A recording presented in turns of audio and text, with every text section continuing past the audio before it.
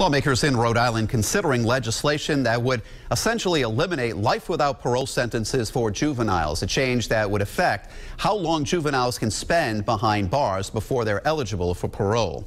Eyewitness News reporter Abby Burke has the story now. That's new at 5:30.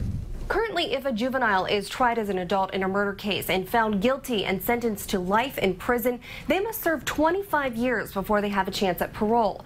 But now there's a bill that's trying to reduce that time served down to 15 years.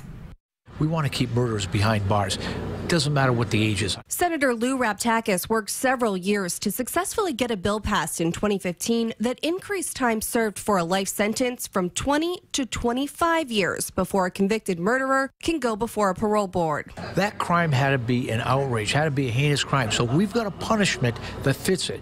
But to go backwards now, where we're saying anyone under 18 years old, what are we doing? We're giving them a free pass? Senator Harold Metz says it's not a free pass, but he wants Rhode Island to follow 19 other states with similar legislation that decreases time served to 15 years for juveniles who commit murder. Everybody is moving in this direction, and it's time for Rhode Island to get on board. The former educator and deacon believes teens don't fully think about the consequences. Whether it's from peer pressure, being in gangs, and they were influenced at 14, 15, 16, whatever it was, they have a chance, and it's been proven through psychological evidence. Metz says serving 25 years before getting a chance at parole diminishes any hope of turning life around. Well, if I know I'm going to get life, and why there's no reason for me to do well. Metz adds the chance for parole is contingent upon good behavior and only if the parole board is willing to take up the case. But Raptakis argues the bill jeopardizes public safety. I think we're playing Russian roulette with the public. I mean, this is a dangerous precedent.